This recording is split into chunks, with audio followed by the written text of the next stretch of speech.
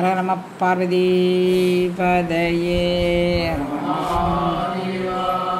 அருட்பெரும் ஜோதி அருட்பெரும் ஜோதி தனிப்பெருங்கருணை அருட்பெரும் ஜோதி எல்லாம் செயல்கூடும் என்னானே அம்பலத்தே எல்லாம் வல்லாந்தனையே ஏத்து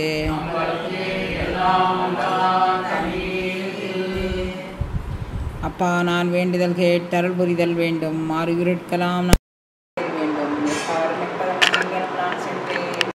புகளை எம்பீடல் வேண்டும் செப்பாத மேல்நிலை சுத்த சிவமார்க்க சங்கம் திகழ்ந்தோங்க அருட்சோதி செலுத்தியிடல் வேண்டும் தப்பேது நான் செய்யணும் நீ பொறுத்தல் வேண்டும் தலைவன் என்னை பிரியாத நிலைமையும் வேண்டுவனே பொன்படா உடம்பும் புறைபடா மனமும் பொய்படா ஒழுக்கமும் பொருந்தேன் கண்படாது இரவும் பகலும் நின்னையே கருத்தில் வைத்தேத்துதற்கு செய்தேன் உண்பனே எனினும் முடுப்பனே எனினும் உலகரை நம்பிலேன் எனது நண்பனே நலம் சார் பண்பனே நினையே நம்பினேன் கைவிடையல் எனையே திருச்சிற்றம்பலம் எல்லாம் அல்ல சிவபரம்பொருளின் திருவருட்கருணையினால் இன்று திருமூலர் திருமந்திரம் 4ஆம் தந்திரத்தில்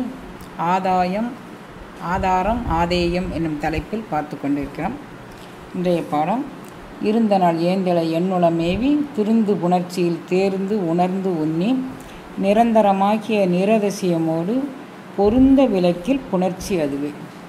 நாம் இதுவரைக்கும் உலகத்தில் எதெல்லாம் பொருந்தும்படியாக எது இணையும்படியாக வாழ்ந்து கொண்டிருக்கிறோமோ அதையெல்லாம் ஆராய்ந்து பார்த்து இது நமக்கு நல்லது செய்யுமா, இதை பொருந்தினால் நமக்கு நம்மளுடைய உடலும் உணர்வும் பக்குவப்படுத்துமா அப்படிங்கக்கூடியதெல்லாம் ஆராய்ந்து பார்த்து நமக்கு பொருந்தக்கூடியதை மட்டும் எடுத்துக்கொண்டு, அதாவது இயம நியமங்கள் அப்படின்னு கூட சொல்லலாம், கொள்ளுவன கொள்ளுதல் தள்ளுவன தள்ளுதல், எதை ஏற்றுக்கொள்ள வேண்டுமோ அதை ஏற்றுக்கொண்டு தள்ள வேண்டியதையெல்லாம் தள்ளினால் அந்த பூரண சக்தி நம்மளை பொருந்தி நம்மளோடு இடையறாத இன்பம். அதாவது நம்ம இப்போ எல்லோரும் அருளாளர்கள்லாம் எப்படி கேட்டிருக்கிறாங்கன்னா, பிரிவுறான் எனது இன்னருளை காட்டி அப்படின்னு சொல்கிறாங்க. உன்னுடைய இன்னருள் எனக்கு கிடைச்சிது, ஆனால் அது பிரிஞ்சு போச்சு, அதனால் பிரிவுறாத என் இன்னருளை காட்டி தர வேண்டும் அப்படின்னு அருளாளர்கள்லாம் வேண்டியிருக்கிறாங்க. எல்லா அருளாளர்களும் தான் பெற்ற அனுபவத்தை இழந்த பிறகு மீண்டும் அனுபவம் தனக்கு வேண்டும் என்பதற்காக வேண்டி இடையீடின்றி இந்த அனுபவம் எனக்கு கிடைக்க வேண்டும் அப்படின்னு சொல்லி பிரியாத தன்னருள் வெளிக்குள்ளே நீ இருந்து அருள்பாலிக்கிற அந்த இதை எனக்கு அருள்பாலிக்க வேண்டும்னு எல்லோரும் கேட்டுக்கிறாங்க. அது மாதிரி பிரியாத தன்னருளாக நம்ம பெறணும் அப்படின்னு சொன்னால் நாம் என்ன செய்யணும் அப்படின்னா, எதை விளக்க வேண்டுமோ, நமக்கு நம்ம உடல் சாப்பிடக்கூடிய பொருள், நம்மளுடைய உணர்வுகளை அனுபவிக்கக்கூடிய பொருள், இது நமக்கு தேவையானதை மட்டும் எடுத்துக்கிட்டு தேவையில்லாதெல்லாம் விளக்கிக்கணும். இது நம்ம அருள் நிகழ்ச்சிக்கு இது பயன்படுமா, நாம் இறைவனை உணர்வதற்கு இது பயன்படுமா, அல்லது உலகியல் வாழ்க்கைக்கு நாம் வாழணும்னு நினைக்கிறோம். உலகியல் வாழ்க்கைக்கு நமக்கு நிறைய வசதி வாய்ப்புகள் எத்தனை இருந்தாலும் திருப்தி வராதுக்கு காரணம் என்னென்னா, நாம் யாருடையாவது ஒப்பிட்டு பார்த்துக்கிட்டு இருக்கோம். நமது அன்றாட வாழ்க்கை நமக்கு போகிறதுக்கு நமக்கு எல்லா விதமான வசதிகளையும் இறைவன் கொடுத்துருக்குறான். ஆனால் நமக்கு மனம் சலிப்பதற்கு என்ன காரணம்னா, நம்ம கூட படித்தவங்க, நம்ம கூட பிறந்தவங்க, நம்மளோடு ஒத்த வயதுடையவர்கள், நம்ம தெருவில் வசித்தவங்க, நம்ம கூட விளையாண்டவங்க, அவங்கெல்லாம் அனுபவிக்கிற ஒரு அனுபவம் நமக்கு கிடைக்கலையேன்னு ஒரு ஏக்கம்தான் நமக்கு துன்பத்துக்கு காரணமே தவிர, துன்பம் நமக்கு கிடைச்சது நம்ம வாழ்க்கை தரத்துக்கு போதும். நமக்கு சாப்பிட்றதுக்கு, தூங்குறதுக்கு, மற்ற எல்லா வசதி வாய்ப்புகளுக்கும் நமக்கு கிடைச்சது போதும். ஆனால் நமக்கு கிடைக்காத ஒன்றை நினைத்து ஏங்கி கொண்டிருக்கிறோம்ல, அதுதான் விளக்க வேண்டிய ஒன்று அப்படின்னு சொல்கிறாரு. பொருந்த விளக்கில் புணர்ச்சி அதுவாமே. நான் நிரந்தரமாகிய நிரதிசயமோடு பொருந்த விளக்கில் புணர்ச்சி அதுவாகும். நிரந்தரமானது நிரதிசயமானது அது கூட இணைஞ்சு இருக்கணும் அப்படின்னு சொன்னால், நாம் எதையெல்லாம் விளக்க வேண்டுமோ, எது தேவையற்றதோ அதை விளக்கி தேவையானவற்றை நாம் ஏற்றுக்கொண்டு அப்படி வாழ்ந்தோன்னா நமக்கு நிரந்தரமான இன்பம் கிடைக்கும் அப்படிங்கிறாரு. இருந்த நாள் ஏந்திலை எண்ணுளமேவி திருந்து புணர்ச்சியில் தேர்ந்து உணர்ந்து உண்ணி நிரந்தரமாகி, அதாவது இருந்த நாள் ஏந்திலை என் உளமேவி, அந்த பூரண சக்தி என் உள்ளத்திற்குள் மேவி இருக்கிறாள். அதாவது நான் என்னுடைய மேடு பள்ளங்கள் எல்லாமே, என்னுடைய ஏற்றத்தாழ்வுகள் எல்லாமே அவள் தெரிந்து அவள் மேவி இருக்கிறாள், நீ சமனப்படுத்தி சமகலையில் இருந்து நீ பரிபூரணத்துவத்தை உணர்ன்னு சொல்லி அவள் மேவி இருக்கிறாள். இருந்தனள் ஏந்திழை என்னுள மேவி திருந்து புணர்ச்சியில் தேர்ந்து உணர்ந்து உண்ணி. அவளோடு புணரக்கூடிய புணர்ச்சியை தேர்ந்தெடுத்து கொள்ள வேண்டும். நாம் எதை புணர வேண்டும்? பொன்னோடு புணர வேண்டுமா, பொருளோடு புணர வேண்டுமா, நல்ல நட்போடு புணர வேண்டுமா, நல்ல சுற்றத்தோடு புணர வேண்டுமா, நாம் எதோடு புணர வேண்டும் என்பதை நாமே தேர்வு செய்து கொள்ள வேண்டும். அவ்வாறு தேர்வு செய்து கொண்டோமானால், அப்படி தேர்ந்து செய்து விளக்க வேண்டியவற்றை விளக்கினோமானால் அந்த பராசக்தியோடு நிரதிசயமாக நிரந்தரமாக நாம் கலந்திருக்கலாம் அப்படிங்கிறார். இருந்தனள் ஏந்திழை என்னுள மேவி திருந்து புணர்ச்சியில் தேர்ந்து உணர்ந்து உண்ணி நிரந்தரமாகிய நிரதிசயமோடு பொருந்த விளக்கில் புணர்ச்சி அதுவாமே. அதுதான் நாம் அடைய வேண்டிய புணர்ச்சி அப்படின்னு சொல்கிறாரு. புணர்ச்சி அப்படிங்கிறது இரண்டரை கலந்து நிற்கும் ஒரு நிலை. நாம் பூரண சக்தியோடு இரண்டரை கலந்து நிற்கும் ஒரு அருள் அனுபவ நிலை அப்படின்னு சொல்கிறார்.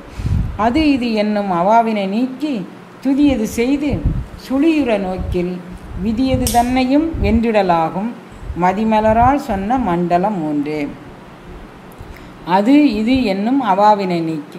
நான் எனக்கு ஆசை, இதை பிடிச்சிக்கிட்டா நான் அவங்கள மாதிரி வந்துடுவேனா, அதை பிடிச்சிக்கிட்டா நான் அவங்கள மாதிரி வந்துடுவேனா, எதை பிடிச்சா நான் அவங்கள மாதிரி வந்துடுவேன், இவங்கள மாதிரி வந்துடுவேன், அப்படி மாதிரி நாம் எல்லாரும் எதையோ ஒன்றை நினைத்து கொண்டு அதை பிடிச்சுக்கிட்டு இருக்கிறோம். அதுக்கு அது இது என்னும் அவாவினை நீக்கி துதியது செய்து சுழியுற நோக்கி.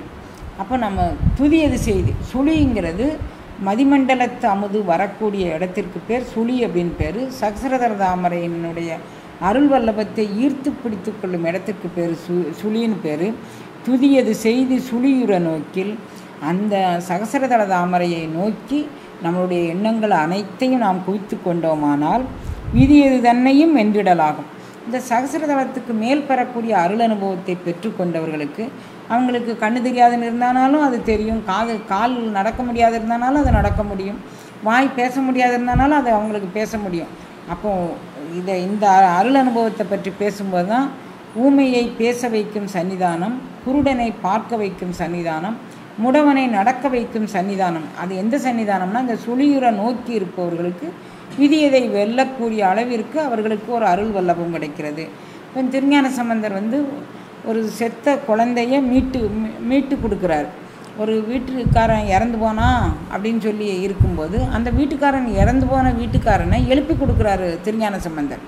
எப்போவோ இறந்த பிள்ளையோட எலும்பை சேகரம் பண்ணி வச்சுருக்கிறாங்க. பூம்பாவைங்கக்கூடிய பெண்ணாக அந்த குழந்தையை எழுப்பி கொடுக்குறார் அவர். இதெல்லாம் என்னன்னா, அவங்களுடைய எண்ணம் முழுதும் சகசரதர தாமரையிலும் அதை கடந்த நிலையிலும் அவர்களுடைய மனம், மொழி, மெய் இவைகள் இருப்பதனால் அவர்கள் நினைத்த போது நினைத்ததை செய்யக்கூடிய ஒரு அருள் வல்லபம் வந்து விடுகின்றது. விதியது தன்னையும் வென்றிடலாகும் மதிமலரால் சொன்ன மண்டலம் 3. மதிமலரால் இப்போ நமக்கு சகசரதளத்திலிருந்து அந்த அந்த அந்த சந்திர மண்டலத்து தேவி நமக்கு சொன்ன மண்டலங்கள் என்ன அப்படின்னு சொன்னால், 3 மண்டலங்கள் உங்கள் உடம்புக்குள்ளே இருக்குது. அந்த மண்டலத்தினுடைய தன்மையை உணர்ந்து நீங்கள் உங்களுடைய அருள்நிலையை மேலேற்றி கொண்டு சதாவும் உங்களுடைய மையப்புள்ளியை மதிமண்டலத்தை நோக்கியே வைத்து கொண்டீர்களே ஆனால் நீங்கள் விதியை வென்று விடலாம் அப்படிங்கிறார். அது இது என்னும் அவாவினை நோக்கி, இது வேணும் அது வேணும், இதுக்காண்டி இதை பண்ணணும் அதுக்காண்டி அதை பண்ணணும், அந்த ஆசையே வச்சுக்காம துதியது செய்து சுழியுற நோக்கி. என்னுடைய வணக்கம் முழுவதும் அந்த சகசரதள தாமரையில் வீற்றிருக்கும் அந்த உன்மனாதேவிக்கே உரியது. அவள் என்னை 12 அங்குலம் மேலேற்றி சென்று தன் தலைவனோடு ஒன்றுவித்து தருவாள் அப்படிங்கக்கூடிய நிலையில் நாம் நின்றோமானால் துதியது செய்து சுழியுற நோக்கி அவள் எனக்கு இவ்வளவு கருணை செய்வாள்னு நம்ம நின்னோன்னா விதியது தன்னையும் வென்றிடலாகும். விதி என்னவாக இருந்தாலும் அதை வென்று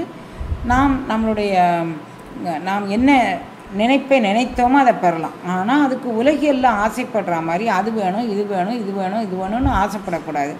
அந்த ஆசைகளை நீக்கி நமக்கு தேவையானவற்றை மட்டும் நாம் எடுத்துக்கொண்டு வாழ்ந்தோமானால் நாம் இதையெல்லாம் செய்யலாம் அப்படிங்கிறார். 3 மண்டலம் மோகினி சேர்விடம் 7 ஈராம் இருகலை உச்சியில் தோன்றும் இலக்குறவாகுதல் மாமாயை ஏன்றனால் 7 ஒத்து ஓடு ஈரே. அதாவது 7 இந்து ஓடு ஈரே அப்படின்னு சொல்கிறார். 3 மண்டலம் மோகினி சேர்விடம் 7 ஈராறு எழுகலை உச்சியில் தோன்றும் இலக்குறவாகுதல் மாமாயை ஏன்றனல் 7 இந்துவோடு ஈரே. இந்து அதாவது நமக்கு அந்த உன்மனாதேவி நவந்தர் வேதமாய் நாடகம் அறிவித்து உற்பவம் தன்னை அவள் நீக்கி தருகின்றாள். இந்த பிறவியில் நாம் பிறந்து இறக்கக்கூடிய காரணத்தை மாற்றி தருகிறாள். அதற்கு அவள் நவந்தர் வேதமாய் நடிக்கின்றாள். நவந்தர் வேதம் அப்படின்னு சொன்னால் நாம் அகரகலை உகரகலை இந்த கலைகளில் வெவ்வேறு கலைகளுடைய 9 கலைகளை தனக்குரியதாக ஆக்கி கொண்டு அந்த ஒவ்வொரு கலைக்குமான சக்தியாக அவள் அந்த கலைகளில் நின்று இந்த உயிரை ஏற்றுக்கொள்வதற்கு எந்த கலையை பிரயோஜனப்படுத்தினால் இந்த உயிருக்கு ஆசை, அதாவது இப்போ நமக்கு உலகத்தில் எத்தனையோ நானாமீட்டர்கள்லாம் கண்டுபிடிச்சி புதிய புதிய கருவிகள்லாம் கண்டுபிடிக்கிறாங்க. ஆனால் திருமூலர் கண்டுபிடிச்ச கருவியை பார்த்திங்கன்னா நம்மளோட ஒவ்வொரு உயிருக்கும் 7000 வகை உயிர்கூட்டங்கள் இருக்குதுன்னு தனியாக பிரிச்சுட்டார். அந்த 7000 வகை உயிர்கூட்டங்களுக்கும் வெவ்வேறு விதமான உயிராற்றல் உள்ளது. அந்த உயிராற்றல் எந்த கலையை சம்பந்தப்படுத்தி உன்மனாதேவியை அடைய முடியும் அப்படிங்கக்கூடியதற்கு அந்த உயிராற்றலை பயன்படுத்தி இந்த உயிருக்கு இந்த இலக்கு இத்தனை டிகிரி ஃபாரன்ஹீட்டில் இந்த உயிரினுடைய ஆற்றல் பேரண்ட நாயகனை அடைவதற்கு தகுந்த மாதிரி பக்குவமாகும் அப்படின்னு. சாதாரணமாக நம்ம இப்போ ஒரு அவியல் வைக்கிறோம் அப்படின்னு வச்சுக்கோங்க, வெவ்வேறு விதமான காய்கறிகளை வெட்டுறோம். அப்படி வெட்டும் போது இப்போ சேனக்கிழங்கெல்லாம் அவியலில் போட்டால் சேனக்கிழங்கு முதல்ல ஒரு கொதிக்க வச்சு இறக்கி வச்சுக்கிறோம். ஏன்னா மொத்த பச்சை காய்கள் வேகும்போது இந்த சேனக்கிழங்கு தனித்து நிற்கும் அப்படிங்கிறதுக்காண்டி.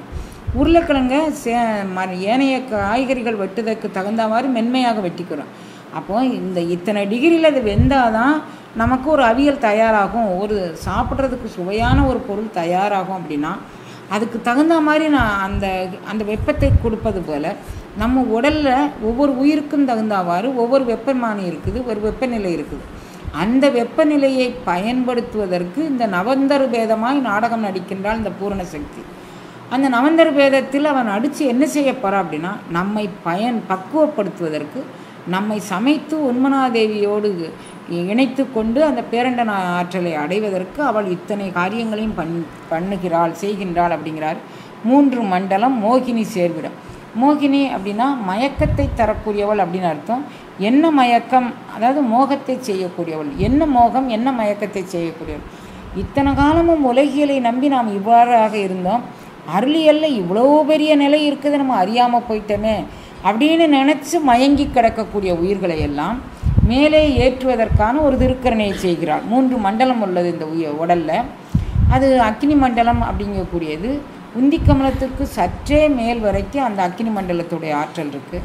அதற்கு மேல் விசித்தி சக்கரம் வரைக்கும் சூரிய மண்டலத்தினுடைய ஆதிக்கம் இருக்குது. அதற்கு மேல் சந்திர மண்டலத்தினுடைய ஆதிக்கம் இருக்கிறது. இதை கொஞ்சம் வெவ்வேறு யோகியர் வெவ்வேறு நிலையில் சொல்லியிருக்கிறாங்க. அக்னி மண்டலத்தினுடைய நிலை உந்தி கமலத்தோடு நின்று போகுது.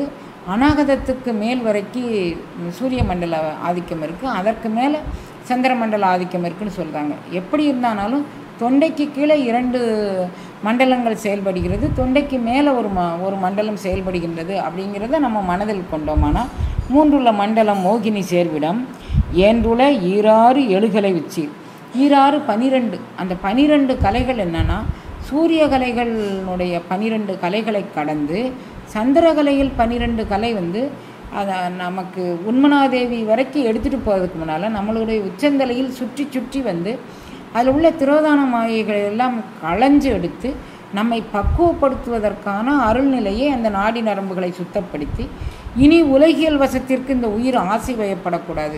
மொத்தத்துக்கு ஆசை தான் நம்மளுடைய பிறவிக்கு காரணம், ஆசையே துன்பத்திற்கு காரணம். அதனால் ஆசை அருமின் ஈசனோடாயினும் ஆசை அருமின் அப்படின்னாரு திருமூலர் தான் சொல்கிறார். அதை கடவுள் பக்கம் போகணும்னு நீ நினைக்கிறது கூட ஒரு ஆசை தான். அதையும் கடிச்சு நீ சமானமான மனநிலையில் மிக மென்மையான மனநிலையில் இரு அப்படின்னு சொல்கிறாரு. 3 மண்டலம் மோகினி சேர்விடம். ஏன்றுல 6 எழுகலை உச்சியில் இந்த 12 கலைகள் இந்த உச்சியை சுற்றி வரும்போது தோன்றும் இலக்குறவாகுதல் மாமாயை, அதாவது உலக மாயைகள் அத்தனையும் தன்னுடைய ஆட்டத்தை அடக்கி கொண்டு சுத்தமாயங்கக்கூடிய பராசக்தி வசம் இந்த உயிரை ஒப்படைத்து விடுகின்றது. ஏன்றனால் 7 இந்துவோடு ஈரே. அப்போது நலந்தர் 7 2 9 நவந்தர் சக்தியாக நின்று சந்திரமண்டல கலைகளில் உண்டான அருள் அற்புதங்களை 9 கலைகளில் நின்று நமக்கு இந்த உயிருக்கு போற்றி புகட்டி போதித்து அருள் வல்லபத்தை கொடுத்து உண்மனாதேவிட்ட நம்மளை சேர்த்து தர அந்த பூரண சக்தி அப்படின்னு சொல்கிறாரு. இப்போ நம்ம எல்லாரும் ஆசையை அடக்கி கொண்டு எது விளக்க வேண்டியதோ அதை விளக்கி கொண்டு நாம் நம்மளுடைய மனதையும் உடலையும் பக்குவப்படுத்தி கொண்டே இருந்தோம்னா சதாவும் உச்சந்தலையில் அந்த சுழி எங்கே நிற்கிது அப்படின்னு சுழியிற நோக்கில் அப்படிங்கிறாரு. அந்த சுழி இருக்கும் இடத்துல சகசிரதளம் விரியக்கூடிய அந்த அருள் நிலையில் நாம் அங்கே நின்றோமானால் நமக்கு இந்த பூரண அருள் நமக்கு கிடைக்கும் அப்படின்னு சொல்கிறார். இந்துவின் நின்று எழு நாதம் ரவி போல் வந்து பின்னாக்கின் மதித்தெழும் கண்டத்தில் உந்திய ஜோதி இதயத்து எழுமொழி இந்துவின் மேலுற்ற ஈரது தானே. சந்திரகலை மேற்சென்று இறுதி அடையக்கூடிய இந்துவின் மேலுற்ற இறுதி நிலை சந்திரகலை மேல் சென்று அந்த அருள் அனுபவத்தோடு உண்மனாதேவி ஆகிய அந்த கலை அனுபவம் பேரண்ட நாயகனோடு ஒன்றுவித்து தரும் நிலையில் நமக்கு என்ன நடக்கும் அப்படின்னா இந்துவின் நின்று எழு நாதம் ரவி போல். இப்போ அந்த சந்திரகலையிலிருந்து இந்துவின் நின்று ஒரு நாதத்துணி நமக்கு எழுகின்றது. அதுதான் இந்த நாதம்தான் உலகியல் நாதம் போல் நம்ம கேட்கக்கூடிய, அதாவது இப்போ சில பேருக்கு சில ராகம் பிடிக்கும். 7 ஸ்வரங்களுக்குள் எத்தனையோ ராகங்கள் படைச்சிருக்கிறாங்க. அத்தனை ராகங்களையும் சில பேருக்கு சில ராகத்தில் ஒரு மோகம், அது அந்த ராகம் வெளியிலிருந்து இசைக்கப்படும் புறக்கருவிகள் கொண்டு இசைப்பது, அது புறக்காது கொண்டு கேட்பது. அது இவர் சொல்லக்கூடிய நாதம் அகத்தே கேட்கக்கூடிய நாதம். அதற்கு புறக்கருவிகள் எது? காதின்றி கேட்டலும் கண்ணின்றி பார்த்தலும்னு இன்னொரு இடத்துல பதிவு பண்ணுறாரு. அப்போ காதின்றி கேட்கக்கூடிய ஒரு நாதம் இதுதான் ஓங்காரத்தின் உட்பொருள் அப்படின்னு சொல்கிறாரு. உய்யே என் உள்ளத்துள் ஓங்காரமாய் நின்ற வெய்யாய் அப்படிங்கிறாரு. அந்த வெய்யாய் அவனே வெய்யவனாக ரவி போல் அதை தான் இங்கே சொல்கிறாரு. ஓங்காரத்துக்குள்ளே நமக்குள்ளே இருக்கக்கூடிய ஓங்கார இசையை ரவியாக உதயசூரியனாக நின்று நமக்குள்ளே பிரகாசிக்க செய்து காட்டுகின்றார். இந்துவின் நின்று எழு ராதம் ரவி போல் வந்து பின் நாக்கின் மதித்தெழும் கண்டத்தில். அது என்ன செய்து பின்னாக்கில், அதாவது உள்நாக்கு பகுதிக்கு நேர மேலே ஏறக்கூடிய அருள் வல்லபமாகவும் அதே பிடரிக்கண்ணில் ஒளி வீசக்கூடிய ஒரு தொனியாகவும் அது இருக்குது. எங்கேருந்து இந்த நாத தொனி வருதுன்னா உள்நாக்கு பகுதியிலிருந்து இந்த நாத தொனி வருது. பின்பகுதி பிடரிக்கண்ணிலிருந்து இந்த நாத தொனி வருது. இந்த நாதத்தை மத்திமை வாக்கு, வைகரி வாக்கு, பைசந்தி வாக்குன்னு 3 விதமான வாக்குகளாக பிரிக்கிறாங்க. அந்த 3 விதமான வாக்குகளும் 3 விதமான தொனி உடையவை. அவை ஒவ்வொரு ஆற்றலும் மந்திர ஒலி உச்சரிக்கும் போது எதை செய்ய வேண்டும், ஓங்காரத்து உட்பொருளை கேட்கும்போது எதை செய்ய வேண்டும், உலகியல் வாழ்க்கைக்கு நாம் எவ்வாறு பேச வேண்டும்ங்கிறதெல்லாம் வகைப்படுத்தி இந்த வாக்குகளை தனித்தனியாக பிரித்து சொல்கிறாரு. அதில் இந்துவின் நின்று எழு நாதம் ரவி போல் வந்து பின் நாக்கின் மதித்து எழும் கண்டத்தில் உந்திய ஜோதி இதயத்து எழுமொழி இந்துவின் மேலுற்று ஈரது தானே. இப்போ இதயத்திற்கு மேல் அநாகத சக்கரத்திற்கு மேல் இந்த ஓங்காரத்து உட்பொருள் நமக்கு கேட்கும். அந்த ஓங்காரத்து உட்பொருள் இந்துவின் சந்திரகலையினுடைய ஈராக சென்று தன் தலைவனோடு நம்மை ஒப்புவித்து தரும் அப்படின்னு சொல்கிறார். ஈரது நாள் முதல் 12,000 மாறுதல் இன்றி மனோவசமாயலில் தூரது செய்யும் சுகந்தச் சுழியது பேரது செய்து பிறந்திருந்தாளே. தூரது செய்யும் சுகந்தச் சுழியது. இப்போ ஒரு சுகந்தமான சுழி ஒன்று இருக்குது, அது தூரது செய்யும். அது அது இல்லாமலே பண்ணி அதை தூத்துடுது. இப்போ சில பேர் நம்ம உலகியல் வழக்கு சொல்லுவோம். காது குத்திருந்திய என்ன கம்மல் போடலை அப்படின்னு கேட்டால் காது தூந்து போச்சு அப்படின்னு சொல்கிறோம். அந்த துளி அந்த அதாவது அதில் போட்டிருக்கக்கூடிய ஓட்டை, அது என்ன சொல்கிறது, ஹோல், அந்த ஓட்டை மறைஞ்சு வரக்கூடியதுக்கு தூந்து போச்சு அப்படின்னு சொல்கிறோம். கிணறு பெரிய குழாய் பெரிய கிணறாக தோண்டியிருப்போம். அதில் அந்த ஊற்றுப்பெருக்குகளை எல்லாம் குப்பையை போட்டு யாரோ கொட்டி வச்சுட்டாங்க, அல்லது பலகாலம் மழை இல்லாமல் வறண்டு போச்சு அப்படின்னா மணல் மூடிடும். அப்போ இந்த கிணத்துக்கு போய் தண்ணி எடுக்க போகலையான்னு கேட்டால் கிணறு தூந்துருச்சு அப்படிம்பாங்க. அதாவது அதிலிருந்து அந்த ஓட்டையிலிருந்து வரக்கூடிய அந்த துவாரத்திலிருந்து வரக்கூடிய அடைப்புகள், அந்த ஓட்டம் நின்றுச்சுன்னா அது தூந்துருச்சு அப்படின்னு சொல்கிறது. இப்போ தூரது செய்யும் சுகந்தச் சுழி. இப்போ நமக்கு என்ன ஆகுது அப்படின்னு கேட்டால் நம்மளுடைய சுகந்தச் சுழியை தூரது. நாம் ஏற்கனவே இந்த அருள் வல்லபத்தை பெறுவதற்காக வேண்டி தான் உச்சந்தலையில் ஒரு சுழி இருக்குது, உள்நாக்கு பகுதியில் இந்திரயோனிங்கக்கூடிய பகுதியில் ஒரு சுழி இருக்குது. இதையெல்லாம் தூறு செய்து வச்சுருக்கிறோம். எதன் மூலமாகனா உலகியல் மாயை மூலமாக நம்மளுடைய தேவைகளை அதிகரித்து கொண்டு அப்படி வாழ்வதற்கு ஏற்றாற்போல் இதை மறந்தால் தான் அங்கே போய் நமக்கு இது வேணும் அது வேணும்னு கேட்க தோணும்.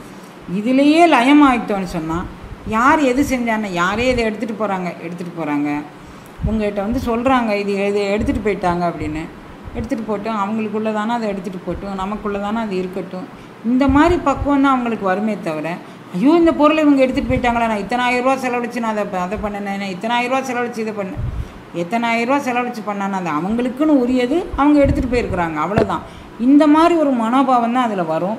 இது நமக்குன்னு ஒரு உடைமை யான் எனதுங்கக்கூடிய அகப்பற்ற புறப்பற்ற அதில் தோன்றாது. அதனால் ஈரது நாள் முதல் 12,000 சந்திரகலை 16 முடிவு தான் ஈரது நாள் முதல், அதனுடைய முடிந்த முடிவு தான் சிருஷ்டியினுடைய துவக்க நாளாக இருக்குது. இப்போ நான் பிறந்த நாள் தொடங்கி இந்த உயிர் பிறந்த நாள் தொடங்கி நாம் வந்து அந்த சந்திரகலை அனுபவம் முடிவுற்று அதுக்கு இடையில நம்ம என்ன செய்கிறோம், பிறந்து இறந்துக்கிட்டே இருக்கிறோம். சந்திரகலை பற்றி சிந்திச்சோன்னா நம்ம பிறக்க மாட்டோம். சந்திரகலை பற்றி சிந்திக்காதனால பிறப்பதும் இருப்பதுமாக இருக்கிறோம். எப்படியும் நம்மளுடைய அருளாளர்கள்லாம் என்ன நினச்சாங்க அப்படின்னா, இந்த அமாவாசை பௌர்ணமியை உலக மக்களுக்கு அறிமுகப்படுத்தி வச்சோன்னா இப்போ அதை வந்து சாத்திர சண்டையிலே கோத்திர குப்பையிலே அபிமானித்து அலையாதீர்னு இதை தான் இவர் சொன்னார் அப்படின்னு சொன்னாங்க. அமாவாசை பௌர்ணமி எதற்கு ஏற்பட்டது அப்படின்னா, மனம் குவிவதற்கும் மனம் விரிவதற்கும் ஏற்பட்டது. மனம் குவிதல் எப்போது, சூரியனும் சந்திரனும் ஒரே கட்டத்துக்குள்ளே ராசி கட்டத்துக்குள்ளே இருக்கும்போது, சூரியன் மனோகாரகன் சந்திரன்னு பேர், ஆத்மகாரகன் சூரியன்னு பேர், 2 பேரும் ஒரே கட்டத்துக்குள்ளே ராசி மண்டலத்தில் இருந்தாங்கன்னா அது அமாவாசை தினம்னு பேர். எதிரெதிராக அவங்க இருந்தாங்கன்னா 7க்கு 7 அந்த எந்த கட்டத்தில் இருக்காங்களோ அதனுடைய 7வது கட்டத்தில் இருந்தாங்கன்னா அது பௌர்ணமின்னு பேர். அப்போ அந்த அமாவாசை பௌர்ணமி நேரத்தில் என்னுடைய மனதை குவித்து கொள்வதற்கும் என்னுடைய மனதை அகண்ட விஸ்வத்தோடு சந்திர மண்டல அனுபவத்தோடு விரித்து கொள்வதற்குமான தினங்கள் அவைகள். அந்த அடிப்படையில் மக்களை வந்து நீங்கள் அமாவாசை விரதம் இருங்க, பௌர்ணமி விரதம் இருங்கன்னு சொன்னால் ஏதோ ஒரு உயிர்னாலும் விழித்து எழுந்து அமாவாசையினுடைய நுட்பம் என்ன, பௌர்ணமியினுடைய நுட்பம் என்ன, அப்போ நாம் இந்த நாளைக்கு விரதம் நோன்பு இருக்க சொல்வது என்ன, பழைய கறிகள் பழைய குழம்புகள் இது மாதிரி ஏதாவது ஒன்று சாப்பிட்டா சரியாக நமக்கு தூக்கம் வந்துடும். எப்போ நீங்கள் சாப்பிட்டு பாருங்கள், பழைய கறி பழைய சோறு சாப்பிடலாம். யார் சாப்பிடலான்னா வேகுன்னு நடக்கிற தொழில் வச்சுக்கிட்டு இருக்கிறவங்க பழைய கறி பழைய சோறு சாப்பிட்டாலும் அவங்களுக்கு எந்த பாதிப்பும் ஏற்படாது. ஏன்னா அவங்க நடை மூலமாக அந்த இதை அவங்க ஜீரணிச்சுக்குவாங்க. அப்படி இல்லாதவங்க சாப்பிட்டுட்டு ஒரு இடத்துல இருக்கக்கூடியவங்க இந்த பழைய சோறு பழைய கறி சாப்பிட்டா தன்னாலே தூக்கம் வரும். இந்த அமாவாசை பௌர்ணமி நேரத்திலேயாவது நம்ம அந்த சூரியகலை அனுபவம்னா என்ன, சந்திரகலை அனுபவம்னா என்ன, பேரண்ட நாயகனோடு உண்மனாதேவி நம்மளை கொண்டு சேர்க்கக்கூடியது என்ன, இந்திர யோனி வழியாக நமது வாசி ஏறுவது என்ன இறங்குவது என்ன, அது போய் பிரமரந்திர தொலைங்கக்கூடிய உச்சித்தொலை வழியாக வெளியே போவது என்ன. இந்த உச்சித்தொலையில் ஒரு தொலை வச்சு இந்திர யோனியில் ஒரு தொலை வச்சு இறைவன் நம்மளை படைக்க வச்சுருக்கிறான். ஆனால் அதை தூத்துட்டு எங்கெங்கேயோ எதையோ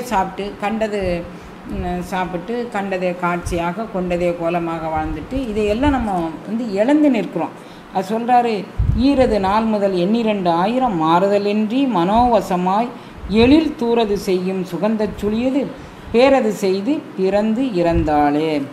இப்போ நம்ம வந்து பிறப்பதற்கும் இறப்பதற்குமாக இருக்கக்கூடியதை நம்ம இந்த தூரது இந்த எங்கே தூர்க்கக்கூடியதுங்கிறத நம்ம உன்னிப்பாக பார்த்து இந்த கலை அனுபவங்களை நமக்குள்ளே செஞ்சோன்னா நாம் அந்த சந்திரகலை அனுபவத்தை உச்சந்தலையிலும் நம்மளுடைய வாசி பிரணவம் மேலே செல்லும்போது இந்திரயோனி வழியாகவும் மேலே ஏறுவதும் கீழே இறங்குவதுமான அந்த அருள் அனுபவத்தை நாம் பெற்றுக்கொள்ளலாம் அப்படின்னு சொல்கிறாரு. அப்போ இந்த பூரண சக்தியே ஆதியாக இருக்கிறாள், அந்தமாகவும் இருக்கிறாள். பிறப்புக்கு காரணமாகும்போது ஆதியாக வருகின்றாள், அந்த முடிந்த முடிவாக உண்மனாதேவியோடு நம்ம இணைத்து வைக்கும்போது அந்தமாக நின்று நம் உயிரை நிறைவு செய்கின்றாள் அப்படின்னு சொல்கிறார். இருந்தனால் ஏந்திலை ஈரதிலாக திருந்திய ஆனந்தம் செந்நெறி நன்னி பொருந்து புவனங்கள் போற்றி செய்து ஏற்றி வருந்த இருந்தனால் மங்கை நல்லாளே. இருந்தனால் ஏந்திலை ஈரதிலாக, ஏந்திலையாகிய பராசக்தி சூக்கும வாக்கு வடிவத்தில் அங்கே நமக்கு பிரசன்னமாகின்றாள் அப்படிங்கிறார். இருந்தனால் ஏந்திலை அதிலாக திருந்திய ஆனந்தம் செந்நெறி நன்னி. இப்போ மேலான ஆனந்தத்தை பெறுவதற்கு அவள் ஒரு நன்னெறி படைத்த பூனங்கள் அத்தனையும் நமக்கு செஞ்சு தரா. அந்தந்த பூனங்களில் நின்று அவள் நமக்கு அருள் வல்லவம் செய்து எந்த உயிர் அவளை அடைய துடிக்கின்றதோ அந்த பூவனங்களில் நின்று நமக்கு அருள் வல்லவத்தை அவளே செய்து கொடுக்கின்றாள். பொருந்து புவனங்கள் போற்றி செய்து ஏற்றி வருந்த இருந்தனள் மங்கை நல்லாளே. அவள் நமக்கு நம்ம பொருந்துவதற்கு ஏற்ற மாதிரி பூனங்களை எல்லாம் செஞ்சு கொடுத்து அந்த பூனத்தில் நம்மை மேலேற்றும் நெறியில் கொண்டு செலுத்தி நம்மை அங்கே வைத்துள்ளாள் அப்படின்னு சொல்கிறார். மங்கையும் மாறனும் தம்மோடு கூடி நின்று அங்கிலி கூட்டி அகம்புறம் பார்த்தனர்.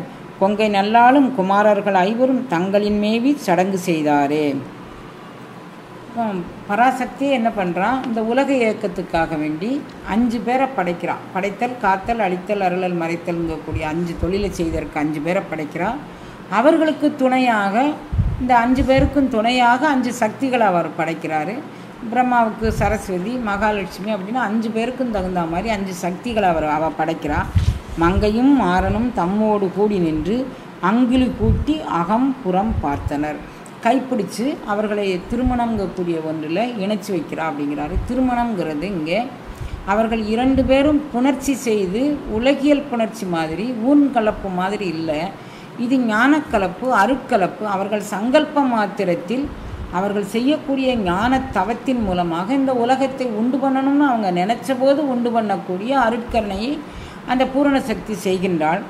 அங்குலி கூட்டி அகம்புறம் பார்த்தனர். அவங்க உள்ளும் புறமும் பார்த்து நாம் எதற்கு படைக்கப்பட்டிருக்கோம் அப்படின்னு பார்க்கும்போது இந்த உலக உற்பத்திக்கு படைத்தல் தலைவன் படைத்தலுக்கும், காத்தல் தலைவன் காத்தலுக்கும், அழித்தல் தலைவன் அழித்தலுக்கும், மறைத்தல் தலைவன் மறைத்தலுக்கும், அருளல் தலைவன் அருளலுக்கும் படைக்கப்பட்டிருக்கிறோம் என்பதை அவர்கள் ஒருவரோடு ஒருவர் பார்த்து புரிந்து கொண்டார்கள். கொங்கை நல்லாளும் குமாரர்கள் ஐவரும் தங்களின் மேவி சடங்கு செய்தாரே. இந்த 5 பேரும் இந்த 5 வகை தொழில்களை செய்து இந்த உலக உற்பத்தி இந்த தடைபெறா வண்ணம் அவர்கள் செய்து கொண்டிருக்கின்றார்கள் அப்படின்னு சொல்கிறார். சடங்கது செய்து தவம் புரிவார்கள் கடந்தனில் உள்ளே கருதுவாராகில் தொடர்ந்து எழு ஜோதி துளைவழி ஏறி அடங்கிடும் அன்பினது ஆயுளையா பாலே. அன்பினதை உண்மனாதேவியோடு இந்த உயிர் போய் அடங்கிடும். எதெல்லாம் போய் அடங்கிடும் அப்படின்னா, நீங்கள் அன்பு செய்தீர்களேயானால், எல்லாரையும் நேசிக்க தெரிந்தீர்களேயானால் தனியாக சடங்குன்னு ஒன்று செய்ய வேண்டாம். சடங்கு செய்யாமலே எல்லாரையும் ஒருத்தர் நேசித்து, இவங்களை நேசித்து அவங்கள நேசித்து நமக்கு என்ன இருக்கோ அதை நம்மளால் முடிஞ்ச அளவுக்கு பகிர்ந்து கொடுத்து அவங்களுடைய குறை நிறை அவற்றோடு அப்படியே ஏற்றுக்கொள்ளக்கூடிய ஒரு கருணையை நம்ம செஞ்சோன்னா சடங்கது செய்து தவம் புரிவார்கள். அப்படி ஏற்றுக்கிட்டோன்னா அந்த ஆயுளையோடு நம்மளை இணைச்சி வைப்பான். ஆனால் நம்ம என்ன செய்தோம், சடங்கது செய்து தவம் புரிவார்கள். நான் தவம் புரிகின்றேன் என்று சொல்லிக்கொண்டு அங்கே நான் கரநியாசம் செய்கிறேன், அங்கே நியாசம் செய்கிறேன், அங்கே என்னென்னமோ போய் அங்கே போய் குளிக்கிறேன், இங்கே போய் குளிக்கிறேன், என்னென்னமோ செய்கிறேன், நான் ஊர்வலம் வரேன், என்னென்னமோ செய்கிறேன். சடங்கது செய்து என்னுடைய தவத்திற்கு இது காரணம்னு சொல்லி நாம் இதெல்லாம் செய்கிறோம். சடங்கது செய்து தவம் புரிவார்கள். ஆனால் அவங்களுக்கு ஒன்று தெரியாமல் போயிடுச்சு. கடந்தனில் உரையும், இங்கே தான் கடவுள் இருக்கிறாரு, உன் உடலுக்குள்ளே தான் கடவுள் இருக்கிறாரு, உன் உயிருக்குள்ளே தான் கடவுள் இருக்கிறாரு. உன்னுடைய உடல் ஆற்றலையும் உன்னுடைய உயிராற்றலையும் நீ மேலலை செய்தால் கடவுளை உனக்குள்ளே கண்டுகொள்ளலாம்ங்கக்கூடிய தன்மை உங்களுக்கு தெரியலை. கடந்தனின் உள்ளே கருதுவாராகில் அவர்கள் அப்படி கருதி கொண்டார்களே. ஆனால் எனக்குள்ளே தான் இந்த ஜோதி இருக்குது அப்படிங்கிறத அவங்க நினச்சிக்கிட்டாங்கன்னா தொடர்ந்து எழு ஜோதி துளைவழி ஏறி. இந்த ஜோதி என்ன ஆகும் அப்படின்னு சொன்னால், தொடர்ந்து எழு ஜோதி துளைவழி ஏறி இந்திரயோனி வழியாக பிரம்மரந்திரப்புலை வழியாக அகண்ட பிரபஞ்ச ஆற்றலோடு கலக்கக்கூடிய ஒரு நிலைப்பாடை தெரிந்துவிடும். தொடர்ந்து எழு ஜோதி துளைவழி ஏறி அடங்கிடும் அன்பினது ஆயுளை பாலே. இந்த 6 ஆதாரங்களை கடந்து நிராதாரத்தில் போய் இந்த ஜோதி நம்ம கடந்தனில் உரையும் தன்மையை கண்டுகொள்பவர்களுக்கு இவ்வளவு ஒரு கெமிக்கல் ரியாக்ஷன் என்ன, அவங்களுக்குள்ள என்ன ரசாயன மாறுதல் ஏற்படுகின்றது அப்படிங்கிறத அந்த பராசக்தியை காமிச்சு கொடுத்து அன்பின் வழியாலேயே இதை நீங்கள் அடையலாம், அப்படி நீங்கள் எல்லாரையும் நேசிக்க கற்றுக்கோங்க அப்படிங்கிறத காட்டி கொடுக்குறார். பாலித்து இருக்கும் பனிமலர் ஆறினும் ஆலித்து இருக்கும் அவற்றின் அகம்படி சீலத்தை நீக்க திகழ்ந்தெழு மந்திரம் மூலத்து மேலது முத்ததுவாமே. பாலித்து இருக்கும் பனிமலர் ஆறினும் இது 6 ஆதார ஆற்றலிலும் இவள் பாலித்திருக்கிறாள். ஆலித்து இருக்கும் அவற்றின் அகம்படி அவள் இந்த 6 ஆதார ஆற்றலுக்குள்ளேயும் வசமாக சுற்றி வருகின்றாள். சீலத்தை நீக்க திகழ்ந்து எழு மந்திரம் மூலத்து மேலது முத்ததுவாமே. அந்த சீலம் நீங்கள் எது சீலமாக நினைத்து அடைய வேண்டும் என்று சொல்கின்றீர்களோ அந்த உன்மனாதேவியை அடைவதற்கு இவள் அருட்கருணை செய்கின்றாள். அந்த செய்து முத்ததுவாம், இது முத்து போன்ற ஒரு நிறத்தினை உடைய ஒரு அருள் வல்லவத்தை, ஒரு வெண்மையான ஒரு ஜோதி உருவத்தை உங்களுக்கு அவள் காட்டி கொடுப்பாள். இதெல்லாம் உங்கள் உடலுக்குள்ளே கடந்தனில் உறையும் நிலைப்பாடு. இது நீங்கள் வெளியே எங்கேயோ போய் தேட வேண்டாம் அப்படின்னு சொல்கிறார். முத்து வதனத்தி முகத்தெழு முக்கண்ணி சக்தி சதிரி சகலி சடாதரி பத்துக்கரத்தி பராபரன் பைந்தொடி வித்தகி என் உள்ளம் மேவி நின்றாளே. இப்போ முத்து வதனத்தி இவ முத்து போல வெண்மையான வதனமுடையவள் அப்படின்னு சொல்லும்போதே இந்த வெண்மை படைத்தல் தொழிலுக்கு ஒன்றான ஒரு காரியத்தை செய்யக்கூடியவள். இவள் முத்து வதனத்தியாக இருந்து படைத்தல் தொழிலை செய்கின்றாள். முகத்தெழு முக்கண்ணி சோமசூரிய அக்கினி கலைகளை உடையவள். அப்போ இவள் யோக சக்தியாக இருந்து அந்த முக்கண்களுக்கு உடைய தன்மையை நமக்கு தருகின்றாள். சக்தி இவ தான் சக்திங்கக்கூடியது. 9 கலைகள் நவந்தர் பேதமான கலைகளில் 9வது கலை சக்தி கலைங்கக்கூடியது. அது சகசரதளத்தில் நின்று செயல்படக்கூடியது. அப்போ இந்த அருள் அனுபவத்தை பெறக்கூடிய யோகிக்கு சக்தியாக சகசரதள அனுபவமாக நிற்கக்கூடியவள்.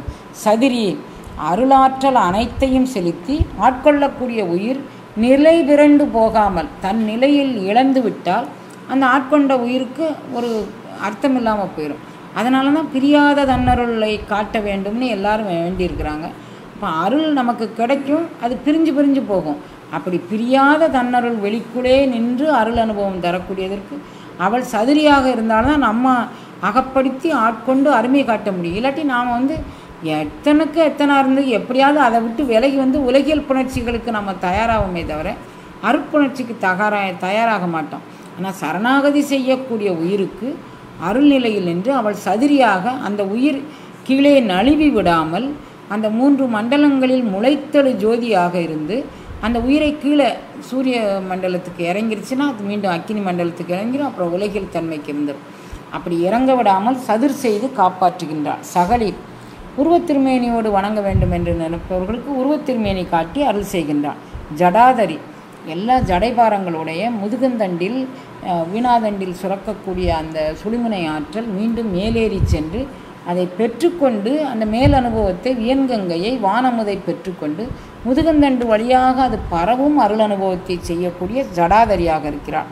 10 கரத்தி பராபரன் பைந்தொடி, அவள் 10 கரம் வச்சிருக்கிறான். இந்த குழந்தை எங்கே நழுவி விழுந்துருமோன்னு சொல்லி திசைக்கு ஒரு கரங்களாக வைத்துக்கொண்டு தாங்கி பிடிக்கக்கூடிய ஒரு அருட்தன்மை செய்கின்றாள். பராபரன் பைந்தொடி, இவள் தான் தன்னுடைய பரத்திற்கெல்லாம் மேல் பரமான பேரண்ட நாயகனோடு நம்மை இணைத்து வைக்கக்கூடிய பைந்தொடியாக இருக்கிறாள். வித்தகி என் உள்ளம் மேவி நின்றாளே, இவ்வளோ பெரிய வித்தகியாக இருந்து என் உள்ளத்திற்குள் இணைந்து அவள் நீக்கமர நிறைந்து நிற்கின்றாள் அப்படின்னு சொல்கிறாரு. அப்போ இந்த அருள் வல்லவங்கள் மிகவும் பவித்திரமானது. இத்தனை பேரில் அவர் சொல்கிறாரு, இத்தனை பேரையும் உடையவள் எப்படி இருக்கிறாள் அப்படின்னா இவ எல்லா அருள்நிலைக்கும் காரணமாக இருந்து நாம் சரணாகதி பண்ண வேண்டிதான் பாக்கி. நீ பயிற்சி செய்யும் முயற்சி செய்யும் சொல்லலை, அன்பு செலுத்து. யார்கிட்டனாலும் அதுக்கு ஒரு இப்போ எல்லோரும் நீ 2 வடை கொடுத்தா நான் 2 பஜ்ஜி கொடுத்தா நமக்கு 2 பேரும் சொந்தக்காரங்க அப்படிங்கிற மாதிரி தான் இருக்குது. அதுக்கு பேர் அன்பு இல்லை. எந்த சூழ்நிலையிலும் மயங்காத ஒரு அன்பு, அந்த அன்பு தான் அன்பு.